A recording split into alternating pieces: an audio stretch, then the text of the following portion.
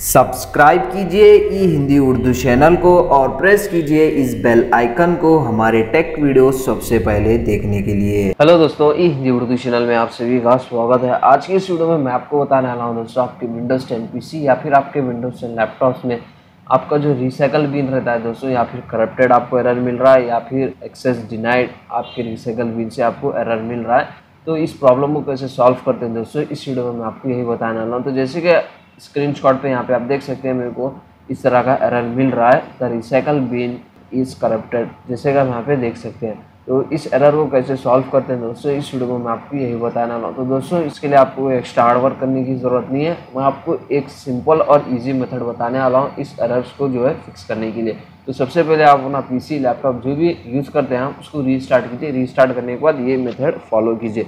Windows की press कीजिए दोस्तों, CMD टाइप कीजिए। टाइप करने के बाद उस पर राइट क्लिक करके उसको रन एज एडमिनिस्ट्रेटर में ओपन कीजिए। इस तरीके से ओपन करने के बाद दोस्तों, यहाँ पे आपको कमांड प्रमोट में कुछ कमांड यूज़ करना है। ये जो कमांड है दोस्तों, मैं वीडियो के नीचे डिस्क्रिप्शन में दे दूंगा, उसका वहाँ से ईजिली यूज़ कर सकते हैं।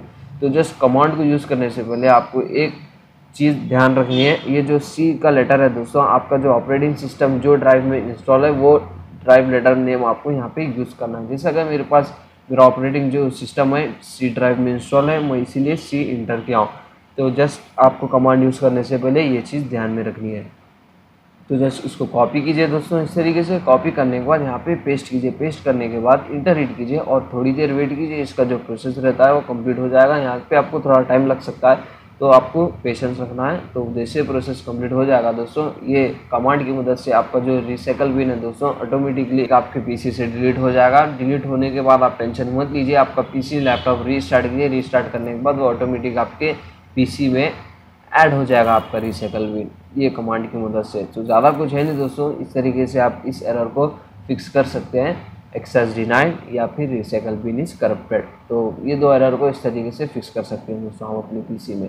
तो उम्मीद करता हूँ दोस्तों आपको वीडियो पसंद आ गई हो, तो लाइक कीजिए, शेयर कीजिए और सब्सक्राइब कीजिए। वीडियो के रिलेटेड जो भी डाउट्स है दोस्तों, कमेंट सेक्शन में आप अपने डाउट्स को क्लियर कर सकते हैं। Thank you.